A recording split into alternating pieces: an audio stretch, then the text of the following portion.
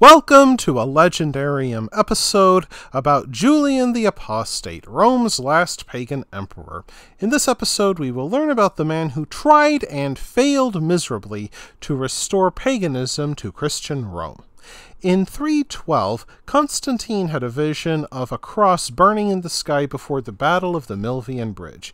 He supposedly saw the words, "In this sign you will conquer," in the sky, and ordered his soldiers to inscribe their shields with Chi Rho, the Greek initials for the name of Jesus Christ. The story passed into legend, and Rome's imperial family became Christian.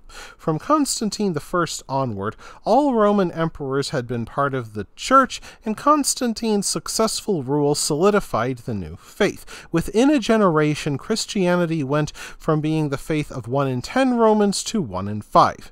However, one of Constantine's nephews would challenge that. Young Julian was born a generation after Milvian Bridge, around the year 332. His father, Julius Constantius, served as prefect of the Praetorian Guard. Julian grew up in a harsh environment that tested his nerve from a young age. While many people admire Constantine for his reign, his family's struggle for the throne after Constantine's death turned very bloody very fast. In 337, when Julian was 5 years old, his cousin and the third son of Constantine I became emperor in the east as Constantius II. The army wanted none but a son of Constantine I as his successor, and set about murdering possible rivals to the sacred line. Constantius II murdered Julian's father in 337 and Julian's elder brother in 341. His mother Basilina died soon after, leaving Julian an orphan by the age of 9. His surviving half-brother Gallus grew up in obscurity, and Julian himself grew up as a prisoner in Roman Cappadocia, under the watchful eye of a Christian bishop. Julian's only friend became a household slave named Mardonius, who served as a father figure to Julian and probably drew him towards classical learning. Though Julian's family brought him up as a Christian, baptized him, and ordained him as a leader in the church, he traveled to Greece to learn philosophy and spent his formative years studying under unreformed Greek pagans. Since Emperor Constantius II killed off most of his male family members, he had to choose Julian and his brother Gallus as co-emperors in the West once they came of age. By then, Julian grew into a handsome man with broad shoulders, an athletic build, and intense eyes. However, he also became noted for being socially awkward and holding his head at an odd angle. Nonetheless, he joined his half-brother Gallus on the journey to the capital. Sadly, Gallus died during the year 355 during his journey, so Julian became the only co-emperor to Constantius II. He arrived in the capital still wearing his student gown, and his bloody kinsman Constantius II learned that Julian would be his only co-emperor. Constantius II provided Julian with a wife named Helena. Of course, if Constantius II knew that Julian hated him for murdering his family and had secretly become a pagan in Greece, then the emperor would have stopped the appointment. Julian spent his early years in Gaul, retaking lost Roman lands in victories remarkable for a young man with no military experience. His career took a sudden turn when the Gallic troops mutinied rather than marched to new stations in the east. The mutineers made Julian their new emperor, and we do not know for sure if Julian just went along with the mutiny or was forced into it at sword point. Regardless, the civil war ended quickly when death retired Constantius II from politics. After presiding over the Christian funeral of Constantius II, Julian immediately revealed his true faith to the public, shocking his fellow Christians, even more so because by Julian's time more than half the Roman Empire had become Christian. To restore Roman paganism and undo his family's work, Julian allowed heretical bishops to return and split the church between the Orthodox and heretics.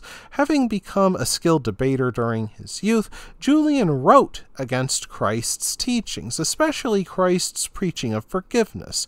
Julian argued that Christianity only attracted people with no interest in self-improvement, but wanted to be absolved from wrongdoing simply by asking for it, which struck him as lazy. Julian also passed a law that banned Christians from teaching, reasoning that Christian teachers would not use beloved classical texts like Homer's Iliad and Odyssey. Most incredibly, Julian rebuilt the Jewish temple in Jerusalem, hardly a benevolent act to Roman Jews. Christ had foretold the destruction of the temple, which occurred in 70 A.D., decades after Christ's crucifixion. By rebuilding it, Julian hoped to prove that Jesus had been wrong. And to counter the strong moral philosophy laid out by Christian leaders, Julian ordered one of his friends to write an alternative. They turned to Neoplatonism, a school of thought that tried to bring together the many different strains of classical thought into one tradition. But with so many pagan traditions, this proved a difficult task. Julian also cracked down on bad behavior among the remaining pagan priests, ordering them to stay away from taverns and brothels. He also urged them to perform acts of charity like Christian priests did. After taking sole power in Rome, Julian dismissed most of his staff and did away with elaborate court ceremonies, like having visitors kiss the hem of the emperor's robe. When Julian's wife died, he chose to live as a celibate and practiced extreme plainness in his life, eating brown bread and drinking sour wine.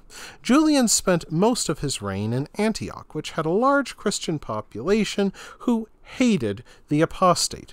When Julian ordered a Christian martyr buried in a sacred grove of Daphne dug up, he sparked riots between Christians and pagans. This led to several Christian deaths and more martyrs for the church, which Julian knew to be devastating to his cause. In any case, Julian could not only devote himself to religious matters. Many previous emperors tried before to invade Persia in hopes of gaining wealth and glory. Motivated by a desire for the latter two and a wish to reassert Rome's power in the east, Julian assembled an army of 65,000 men backed by a river fleet.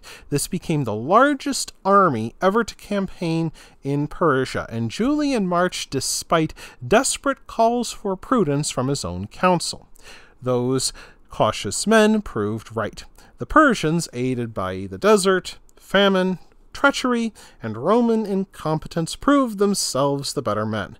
During a disastrous retreat from the walls of Ctesiphon below modern-day Baghdad, Julian suffered a wound from a spear thrown by an unknown man. Could it have been a Persian or even an angry Roman Christian? Julian became the last pagan emperor when he died the next night at age 31, having been emperor for 20 months. The Roman ruling class never really abandoned Christianity, so why did Christianity prevail despite Julian the Apostate? It had a strong philosophy laid out in sacred writings, while paganism did not. Late Roman leaders saw Christianity as a virtuous philosophy compared to the might makes right teachings of paganism. Bishops could easily portray their faith as moral progress from the old ways. Christian writers trashed Julian's reputation after his death, painting him as a weird and nervous man who martyred Christian saints. Given the advantages Christianity enjoyed, including support from most of the imperial family, Julian's failure seems inevitable.